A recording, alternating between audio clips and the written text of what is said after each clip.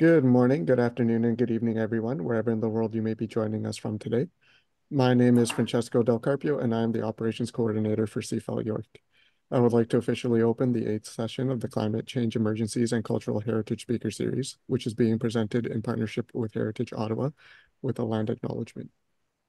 We acknowledge and recognize that many Indigenous nations have long-standing relationships with the territory upon which our campuses are located that precede the establishment of York University. The area is known as Takaranto and has been caretaken by the Anishinaabe Nation, the Haudenosaunee Confederacy, and the Huron-Wendat. It is now home to many First Nation, Inuit, and Métis communities. We acknowledge the current treaty holders, the Mississaugas of the Credit First Nation. The territory is subject to the Dish with One Spoon Wampum Belt Covenant, an agreement to peaceably share and care for the Great Lakes region. As this is an online event, our participants may be joining from various locations, so I strongly encourage you to learn about the traditional land upon which you are located.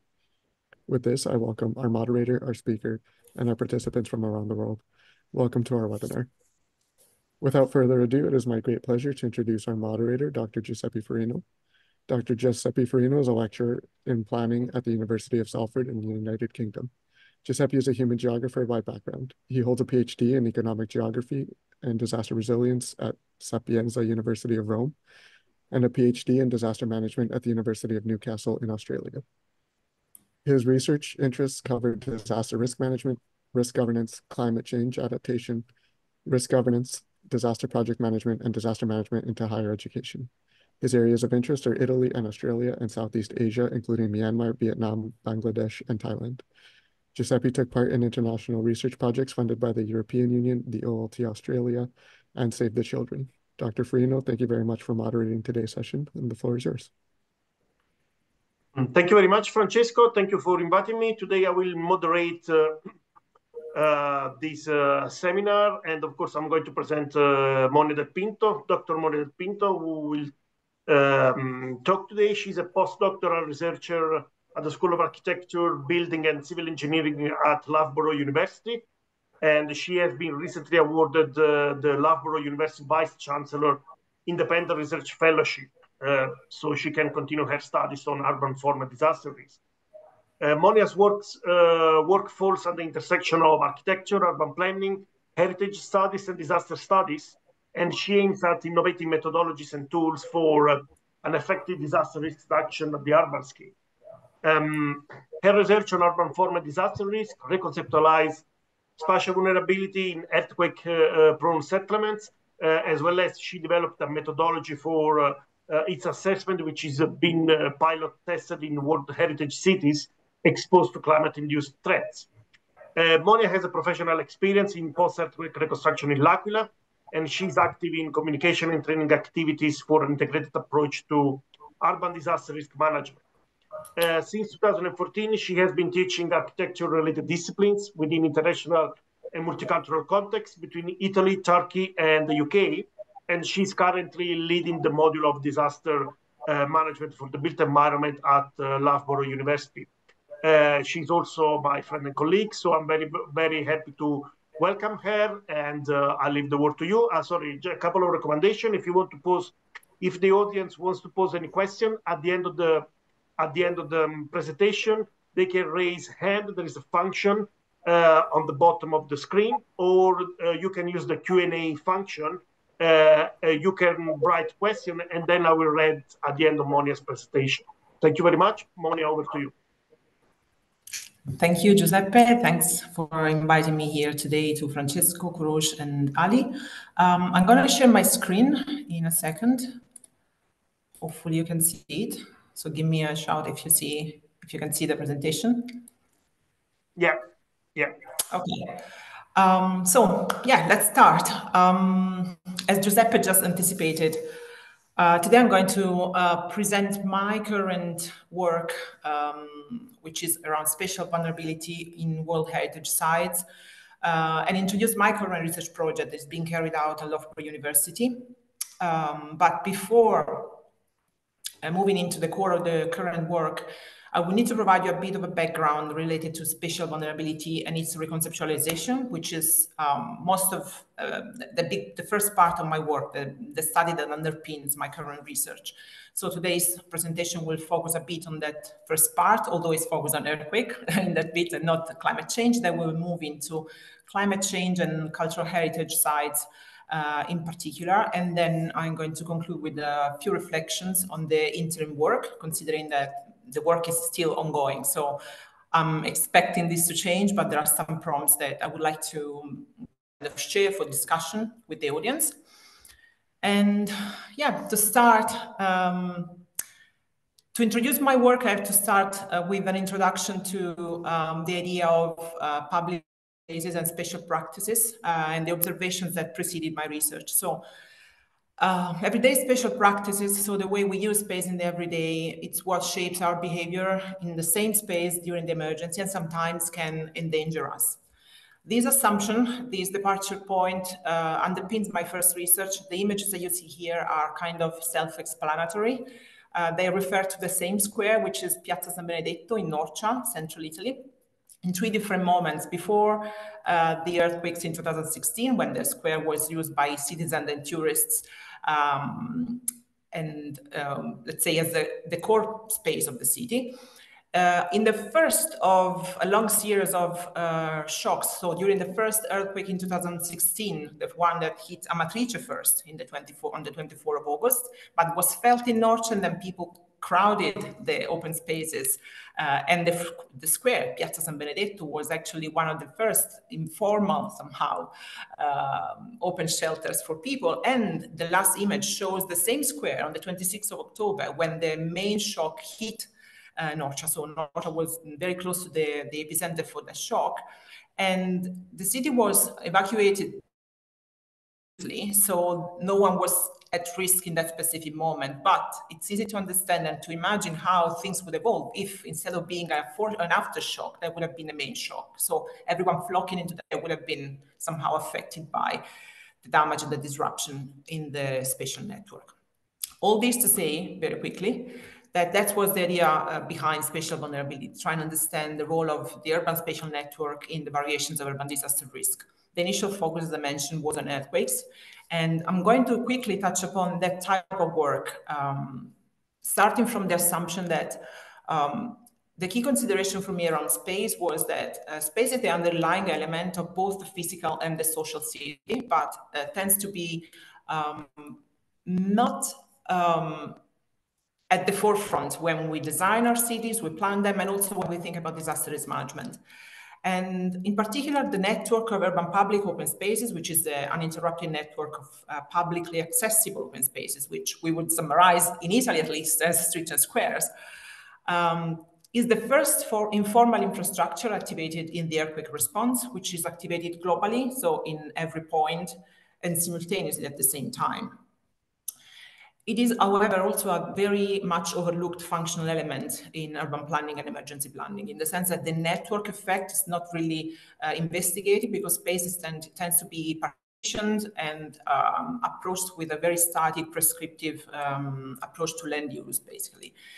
And the last and probably the most important point, that the network effect is absent from the spatial vulnerability discourse. Because when we look at vulnerability of cities, we look at how buildings are affected, so the physical vulnerability, how people, so the social component, but we don't really know, we haven't focused so far on how spaces are affected by, or somehow, sometimes even catalyst of vulnerability. So far, in fact, spatial vulnerability in disaster studies has a very strong geocentric connotation, and it's intended as a map of vulnerability and accordingly adopted when we look at spaces.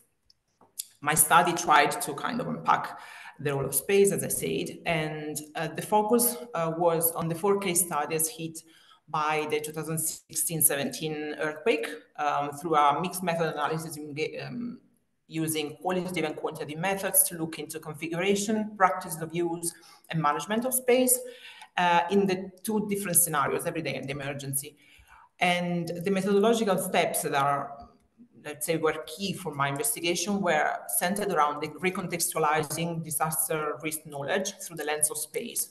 trying to isolate vulnerability associated to the spatial network as vulnerability of space and from space. So by spatializing disaster risk variables by the configuration measures and the role of land use and attractor distribution, it was possible for me to develop a workflow and assess spatial unsafe conditions, and then assess how they manifest, how spatial vulnerability manifests. And that knowledge was then interpreted through the pressure and release model that enabled me kind of sorting and distinguish root causes, dynamic pressures, and unsafe conditions. This is a very quick overview of how the spatial analysis workflow worked, but you can scan the QR code for publication, or you can access my at the very end, I'm going to give you the link to my Google Scholar page with all the list of publications, so there is no need for you to kind of screenshot this image right now.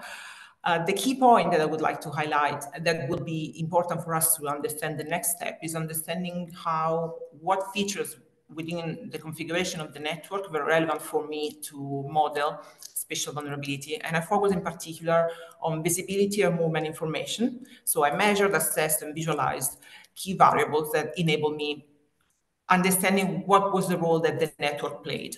So on one side, when I was assessing the capacity of site protection, it was important for me to understand how moving within the layout enabled acquiring very specific visual information. So the quality and the stability of visual field was, for me, a property to assess the capacity of site protection of users in space. So what are the longest uninterrupted visual fields, where decision points are, how stable the visual fields are as pedestrians move along space, and so on. Whereas to assess exposure, that for me was the second and most important variables that combined with capacity suggest and informs about vulnerability, I focused instead on the segments, on the street segments through the angular segment analysis. So based on the type of movement suggesting whether a segment is used, or a street segment is used as a path or a destination, I was able to, again, quantify,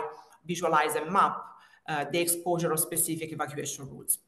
All that led to reconceptualizing spatial vulnerability at the urban scale as the condition linked to reduced performances of space in the emergency, potentially making the whole city, the whole urban system, more sensitive to the impact of an earthquake in particular, and manifesting as reduced capacities and increased exposure of portions of the network and its occupants. The work was, of course, relevant both in theory and practice, and in particular now we're going to focus on how the practical information become relevant for the next stage of my research. Because the spatial vulnerability expose some of the disaster risk dynamic at the urban scale that tend to be undetected. For example, the absence of the network and its user from the planning and disaster risk discourse, but also the fact that production of spaces tends to be driven by profit and interest, and so real estate values, but also sometimes identical reconstruction and touristifications. The role of the users that tend is seen as consumers in the everyday and aided in the emergency, and that justifies how they are somehow marginal into the planning and DRR discourse. And the last but not least important is that spatially unsafe conditions exist but stay undetected because of our kind of blind spot in this case. And for that reason, also tend to stay untreated and cyclically restored with urban form. Now, I put here just an overview of the city of Amatricias to show how historically it's been somehow consistently restored, and it tends to be restored also in the post-disaster reconstruction, although everything has to be rebuilt from scratch. The incidental finding of that work enabled me moving on to the next stage. So if heritage, I work with historical urban area, not codified, not listed heritage places, but it somehow emerged that heritage conservation measures tend to, especially the conservative ones, tend to restore both the urban features and the associated disaster risk. From the perspective of space, that was a kind of a very interesting finding. And this opened a series of further research questions, because if the fingerprint of the city through space that carries values and meaning for the local community, but also it's also important for the local economy, and at the same time carries potential for disaster risk, so tends to endanger and visitor. what is the impact that the heritage management policies and conservation policies can have on an effective disaster risk reduction in historical urban areas? And in particular, what does this imply in World Heritage cities that face emerging climate-related threats? So this move enabled me moving on to the next step of my research, where I broadened the scope of the initial work and the scale, focusing on different hazards and different layout features and trying to bring the users into the picture. And here is the current work that I'm carrying out right now within my doctoral prize fellowship. So the current work is named Daedalus, and it aims at assessing spatial vulnerability for different threats, in particular climate-related threats, and try and assess how the historical spatial layouts in World Heritage cities influence the user's safety in the face of these threats.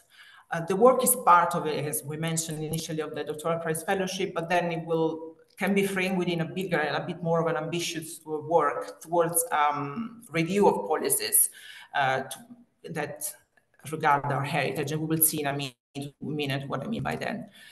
The work is split into two big macro objectives. One is called danger routes, and one is exodus. The danger routes objective aims at assessing and mapping the disaster response of streets and squares, but in this case, referring to climate threats.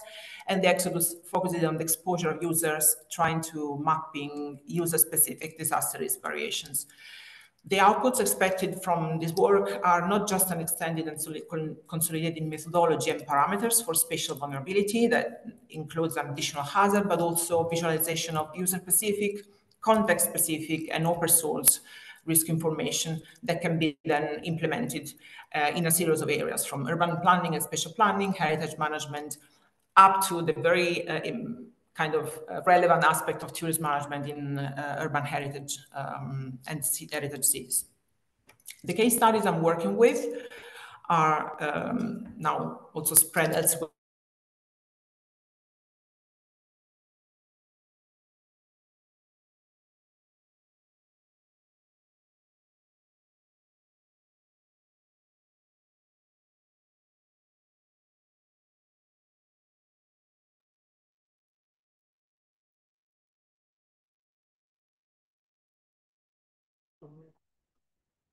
Do we lost Monia?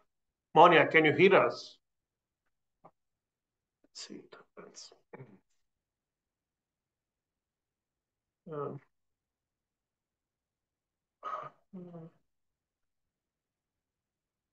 I'm trying to contact her on WhatsApp. Great, thank you.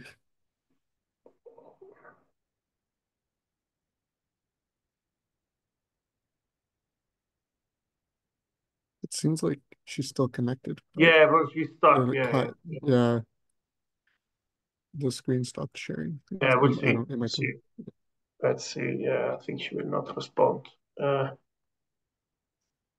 Yeah.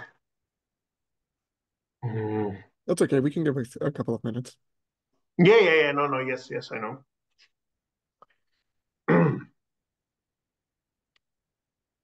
Let me.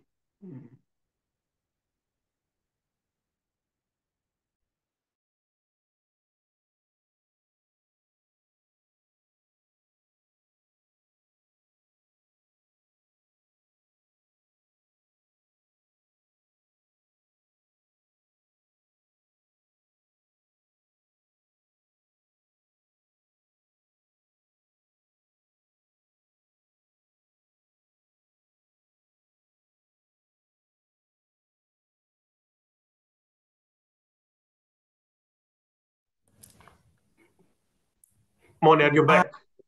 Yes, I don't know what was the last thing you could hear from me. I realized that something went wrong with the connection. Yeah. Well, if you share your screen, we can see where you were again. Okay, I'm sharing my window again. Could you see the slide? Just a second. I think you were probably the slide before. Let me see. Before as well. No, even before. Wow. Okay, you've lost this was the slide. Yeah, this was it. Yeah. Okay, so let's restart from here. So I have 5 extra minutes, right? Yes, no worries. Okay. Is everything ready? Are you recording so I can proceed? Yep, you can go ahead. Okay, great. Thank you. So I was introducing the Daedalus study. So the idea was to broaden the scope of the spatial vulnerability research to historical, to World Heritage cities exposed to climate-induced threats. And the study is part of my current fellowship, but it's kind of framed within the a broader perspective, kind of an ambitious goal, which is trying and gathering evidence toward a review of policies, of policies on heritage conservation. That's kind of quite an advanced, that will happen hopefully at quite an advanced stage, but it's been so far a great platform to gather a lot of information on the subject. The project consists of 2 macro objectives. They are consecutive. One is dangerous and one is exodus. Dangerous consists of assessing and mapping the disaster risk potential of the historical roads exposed to climate threats, and we'll see in a minute how it unfolds. And the exodus instead brings the users into the picture by assessing and mapping user-specific disaster risk variations. The idea is to obtain, in terms of outputs, not just a solid methodology that enables modeling spatial vulnerability, at least for 2 hazards and the corresponding parameters, but also visualization of user-specific, context-specific, and risk information that are meant to be open source, which means that they will be able to then inform urban planning and spatial planning, heritage management, and disasters management, but also, most importantly, for heritage destination, tourist management. The case studies I'm working with for this pilot work are the city of Bath in the UK and the city of Georgetown in Malaysia. They were both chosen not just because I wanted to explore spatial layouts that were in different regions of the world,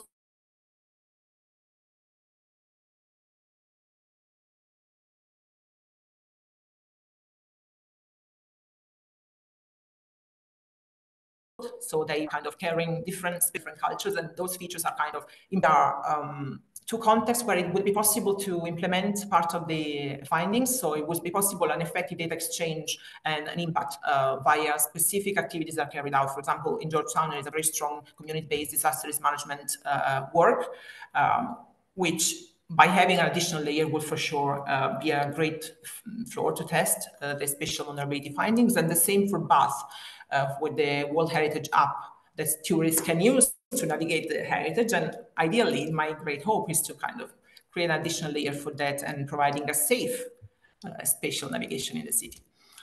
So I'm now moving on to the specifics of the project, looking at how spatial vulnerability, the first objective that I mentioned, so the danger root objective, is being modeled on the city of Bath.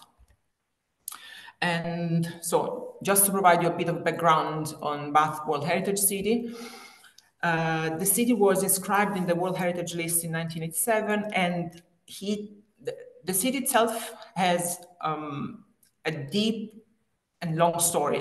We have the Roman bath, the Georgian bath, the industrial bath that contribute to creating the historical core, the historical heart of the city.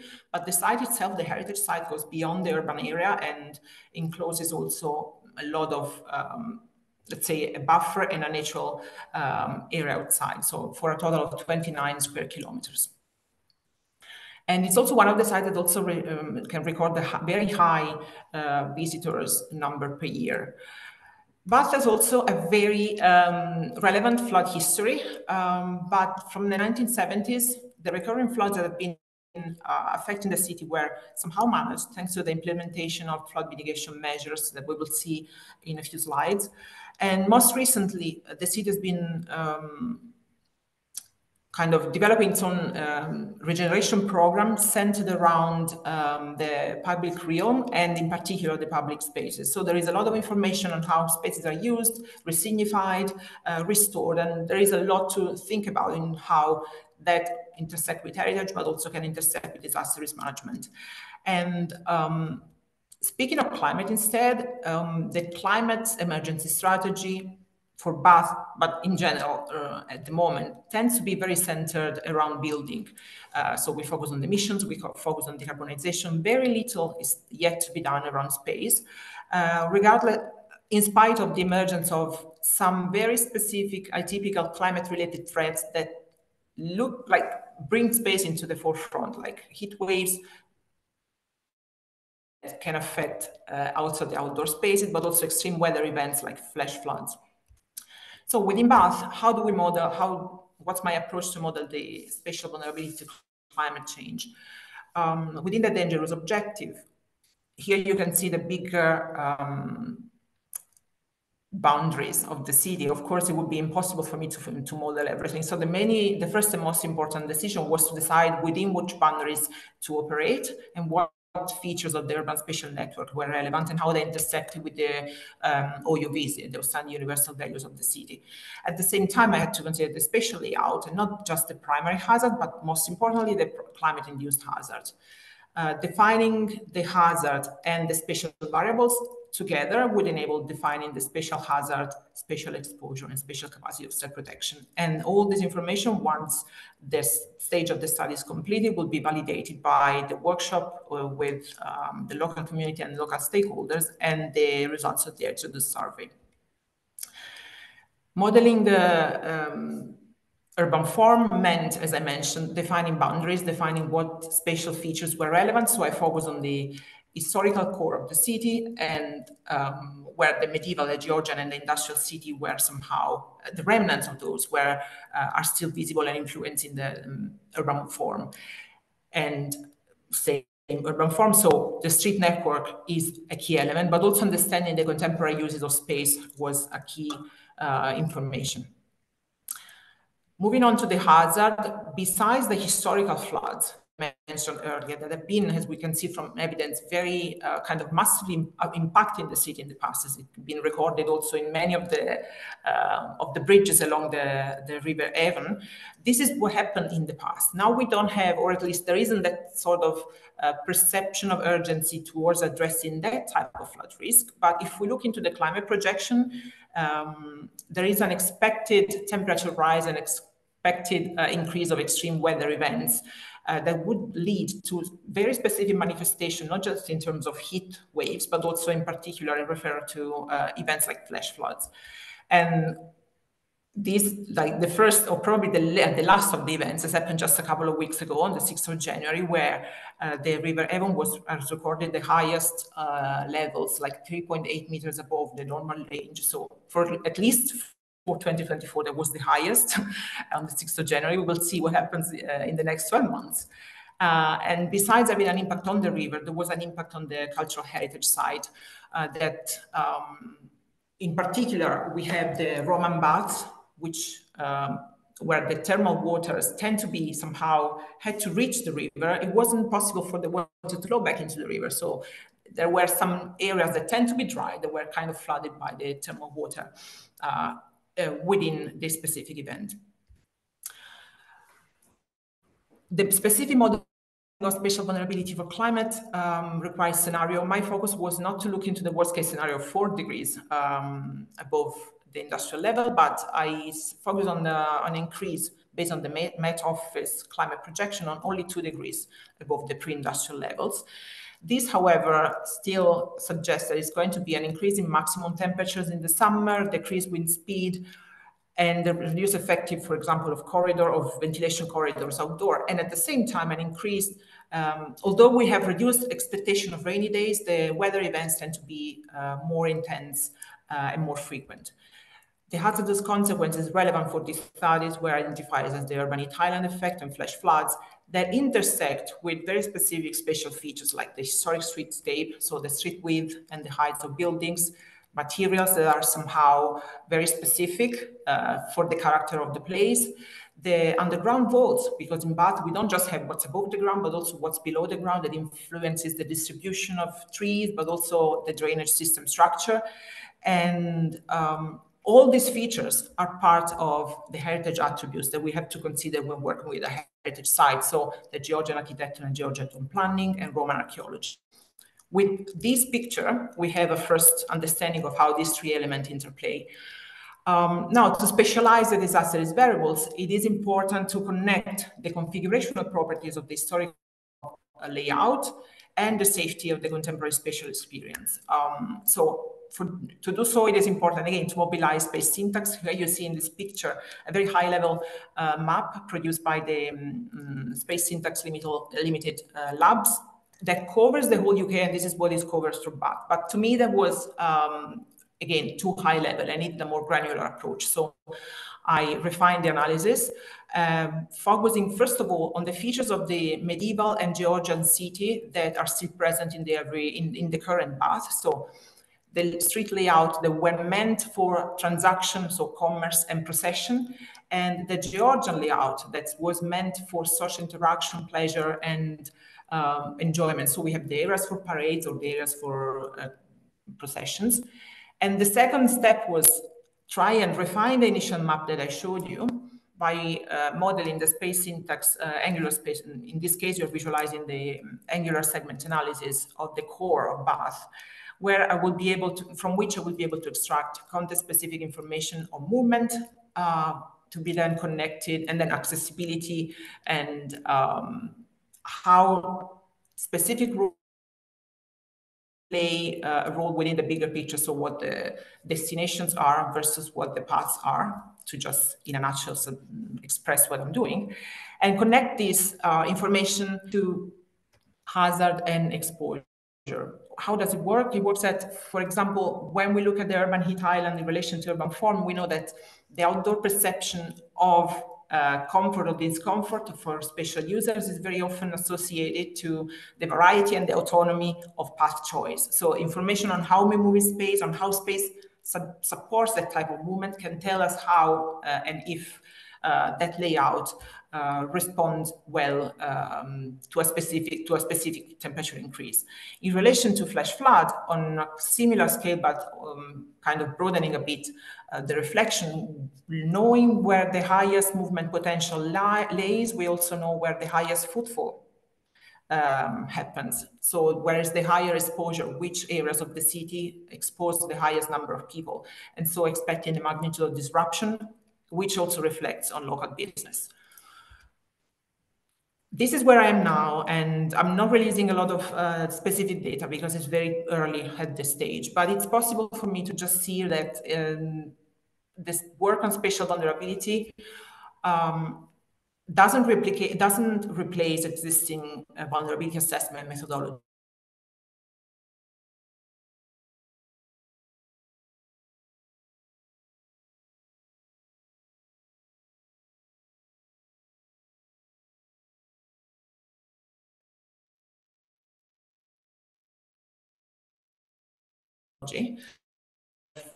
Work vulnerability to climate change. And we have on the top the one developed by James Cook University.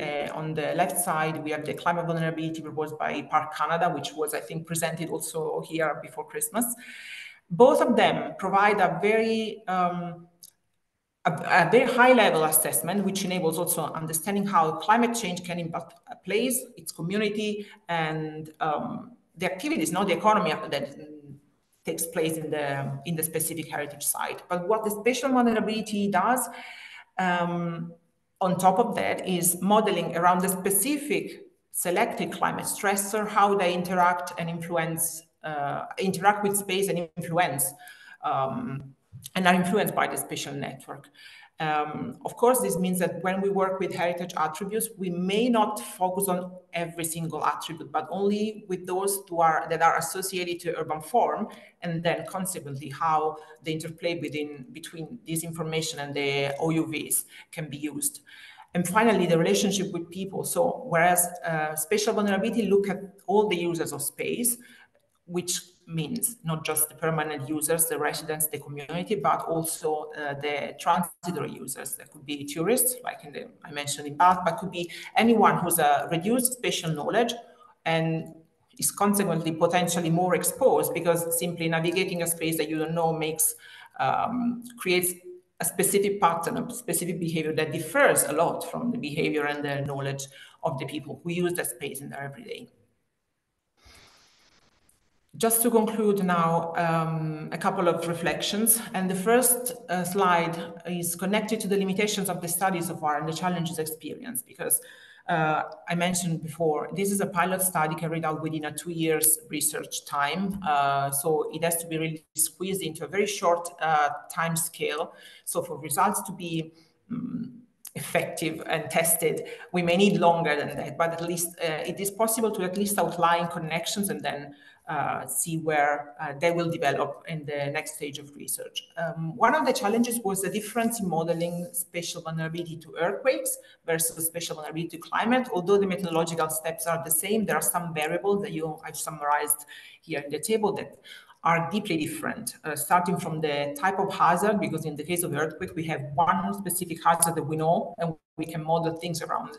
But in relation to climate change, the variability of hazards, so the range of primary hazard that can manifest, can also generate so many multiple cascading hazard manifesting in space that it really requires making choices and not really knowing what happens or which of them is kind of more likely to happen.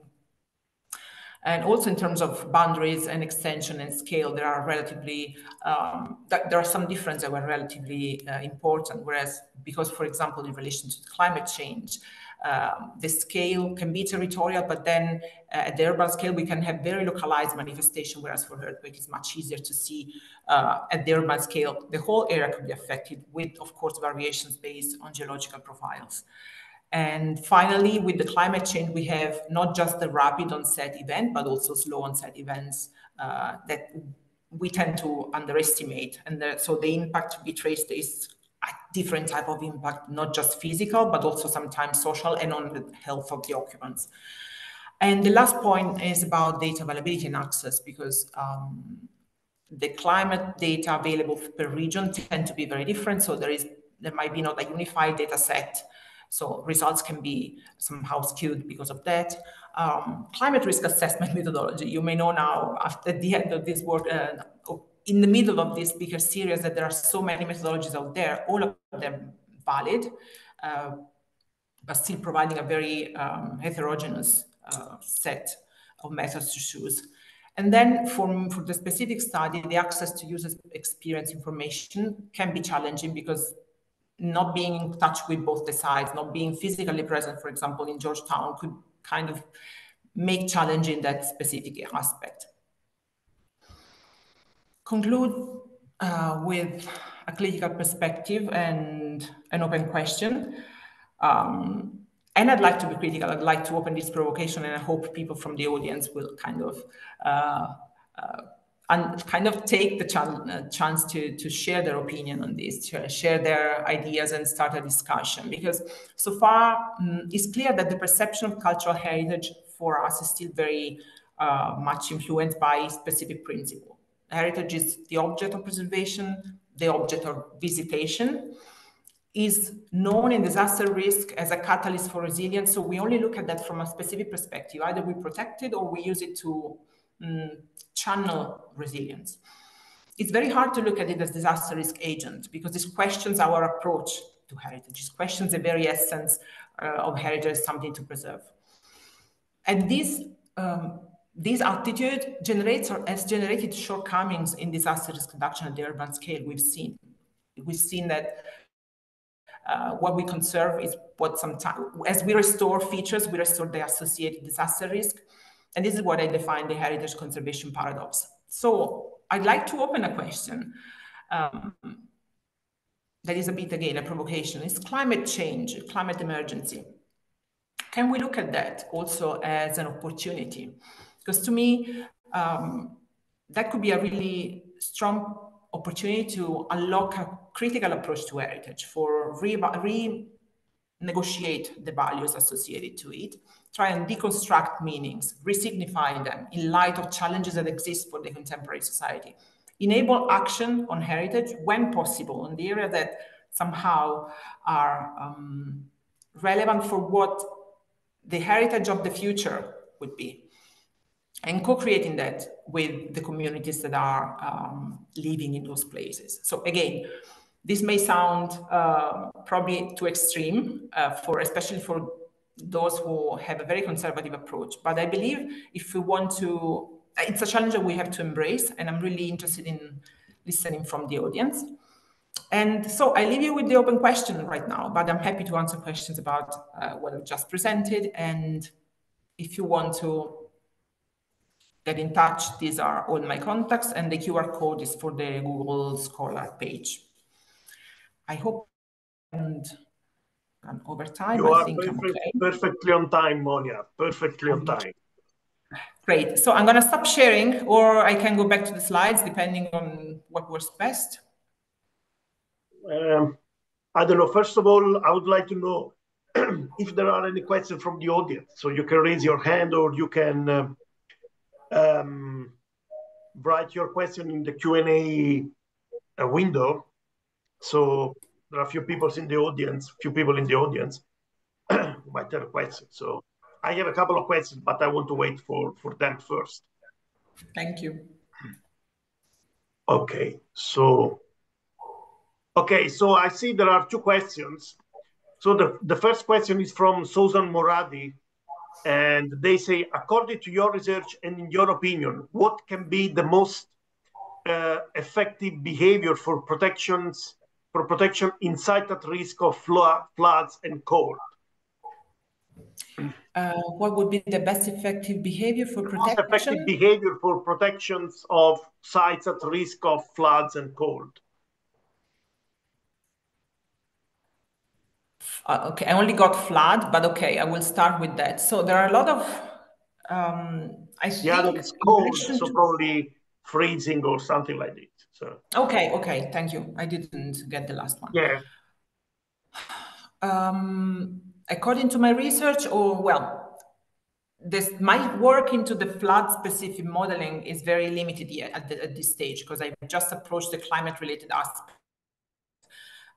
And then I think, depending on the very clear aspect to me so far, being exposed to different locations and seeing how all of them respond to very context-specific hazards, I think the flood response measures tend to be strong in places where, unfortunately, floods are, let's say, the local hazard. Because if I have to look back, for example, in my experience in modeling in multi-hazard contexts, even in Italy, we know, for example, that when flood, I've been working with places like Visso, where the most important hazard was earthquake, but there is a river crossing the settlement. Yet the flood mitigation measures became secondary when the main hazard was so predominant. Going back to the question specifically in relation to space, if I got it right, I don't think I have an answer yet to that, in the sense that spatial modeling, I'm trying to go back to the slides to look for the slides in Bath, for example, the flood mitigation measures in Bath. This is the flood protection scheme that was implemented in the city in the 1970s, after the big flood that was recorded in the 1960s. And well, consolidation of the area were prone to the river flood, and the creation of barriers was basically the approach, and is what has protected the city so far. So to the point that the reasons, not even the perception of flood as a hazard right now. Whereas if I have to look at flash floods that come from precipitation, knowing that that's a potential hazard, it's already something that we have to bear in mind. Because if we look at the flash floods that are a very, very recent phenomenon, if compared to the historical flood in Bath right now, as I mentioned earlier, the urban drainage system in Bath specifically may be not prepared for that, and may be unable to be retrofitted for that, because of the interplay of that very specific hazard with the underground vault system that's part of the archaeological heritage attributes. So it's carrying a specific outstanding universal value, and it cannot be altered. So it would be the case at some point to envisage different measures to either work on increasing the number of drains rather than the depth, for example, or reconsider how and this is where I try to think of activating heritage, reconsider what priorities we have in relation to the expected impact of specific flash floods. I don't know if the answer is what was expected, but I'm actually still looking for that type of myself, in the sense that there are scenarios that can be modeled, but there are then very context-specific manifestations of the same phenomenon that pose questions that are still, again, very context-specific.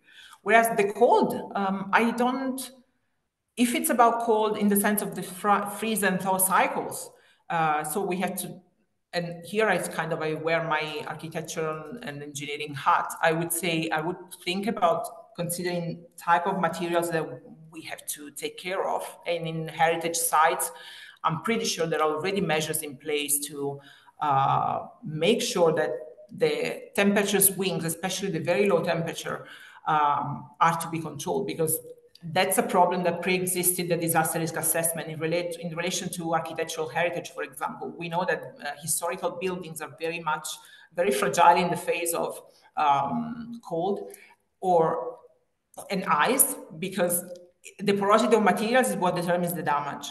So again, it's very specific, very context specific, and I haven't treated that yet. So I'm really sorry that my answer is kind of partial. I haven't treated that yet in relation to spatial vulnerability. I will be happy to, if I'm able to develop my research. Mm-hmm. Thank you, Monia. Further. Yeah, thank you. There is another question by Ali Kamis, which actually is asking what is essential in applying urban planning practices for reversing the impacts of climate change or the impacts on cultural heritage sites. So how urban planning practices can help mitigating or responding to the impacts on cultural heritage sites? That's a nice question, because there is where all the tensions seem to be. Because there are, again, I go back to Bath because it's the most closest example that I made. The urban regeneration program is Bath, but is many other heritage cities. Tends to address some of the key sustainability and climate change related matters. No? So there is an attempt at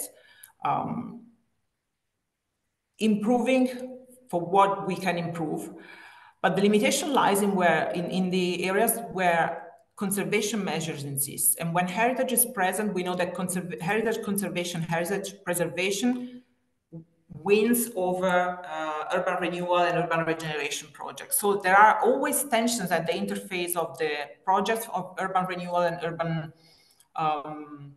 adaptation, urban measures for climate change adaptation or mitigation. Whenever they challenge, whenever they threaten the integrity, the authenticity, and the presence of attributes themselves. Again, making an example connected to Bath, and I'm going to build upon the same point that I made about the underground vaulting system. We wouldn't think about that, but with the underground vault system within an urban area, it means that there is a very specific depth underneath which you can, for example, dig.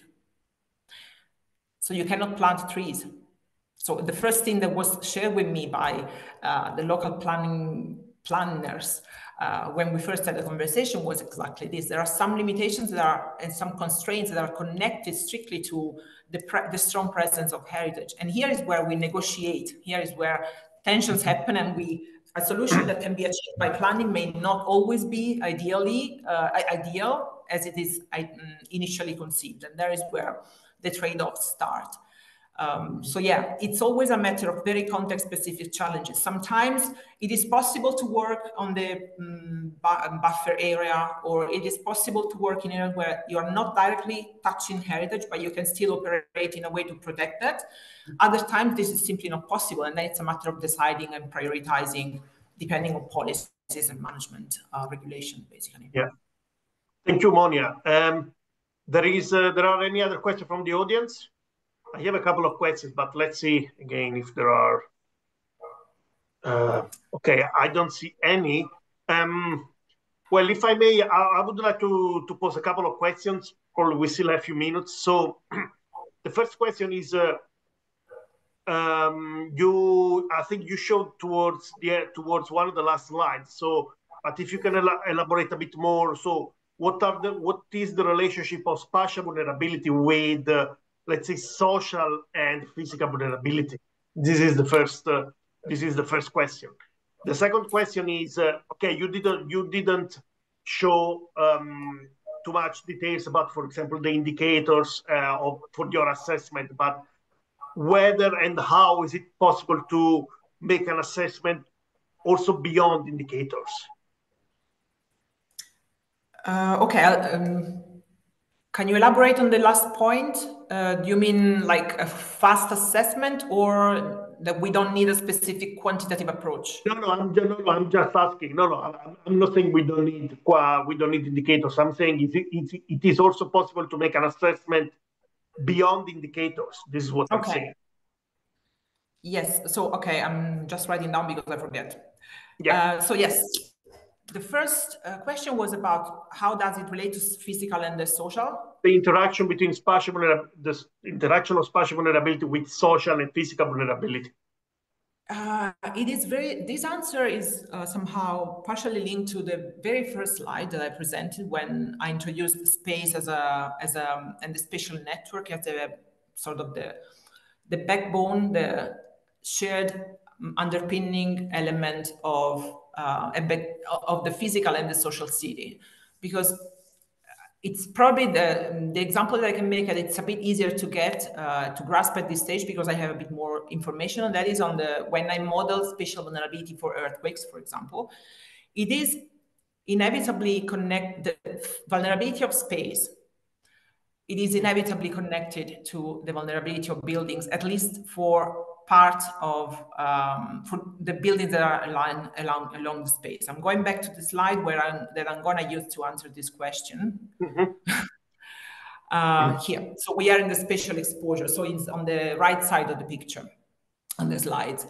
And buildings along space, I mean, the interplay of building and space is what generates urban form. So the building patterns, the physical, the arrangement of buildings somehow, and the configuration of space cannot be completely separated.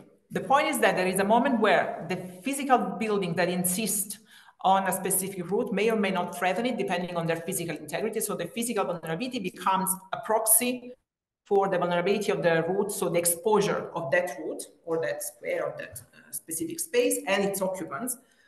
But at the same time, the configuration itself and the potential for that space to be more or less crowded, because by configuration it attracts movement, so it has a higher chance to be used as a pathway. It's something that is just inherent to space. So these two aspects are kind of connected, and in the case of spatial vulnerability, buildings cannot be removed from the picture, but cannot be the only element of the picture. That's the important kind of statement that I would like to the important information that I like to pass through. And then the social vulnerability, so the social component, and here we could actually break it down into a series of kind of subfolder or other layers, because access to space, accessibility to space, the capacity and the from spatial knowledge to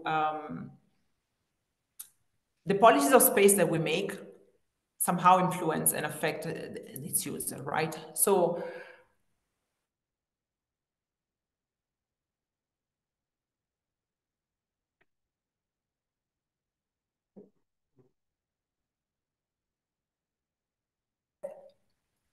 specific policies prevent, or specific areas, you have certain types of users versus other types of users. Oh, okay. I think she got stuck again. So, Monia, you got stuck. So, yeah, I think I don't know what you missed. Just try to finish this question, because I don't think we have time for the other question on indicators. So.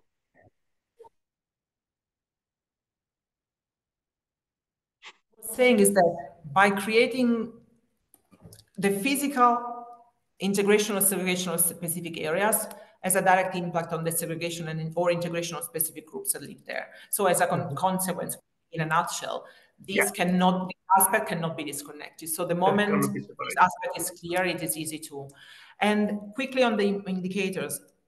Indicators are an element that is like are a tool, but again, we don't need necessarily to get to the indicators to to understand how space is used. So those are a way to measure and to quantify and to kind of compare information, especially from different cases. But there is a big quantitative aspect in this work that has to do with understanding practices of use, spatial practices in the past, before, how they've been rebuilt during after the emergency. So a lot of that passes through understanding what happens in space beyond measuring that. So they exist, they're both valid. And again, they cannot be disconnected. It's a lot of work and it's a lot of information to unpack. Okay. That is Thank you. Thank you very much, Monia. Thank you to all the participants. I leave the word to Korosh or Francesco. And thanks a lot. Yeah, thank you very much, Monia. Thank you very much, Giuseppe, for both of you for being here. Thank you, Monia, for the great presentation. Giuseppe for moderating the session. Thank you as well to everyone who attended in the audience. Thank you for asking the questions, participating, and for being here, and for supporting the series. I would just very quickly like to share my screen just to show the next session that we have coming up in February 5th with Dr. Henrik Schonenfeld, who will be presenting on architectural biographies of resilience, an inquiry into the significance of historic adaptations for sustainable conservation. So as always, the registration is still open and will remain open until the end of the series. So please feel free to continue sharing this series and the registration link with your networks and to anyone who might find this interesting. And as always, this session is being recorded and can be found both on our event page for this series and on our YouTube channel, which I have shared in the chat. So just one last big thank you to everybody for being here. It was a great presentation. It was a great session. So thank you very much and have a great rest of your day.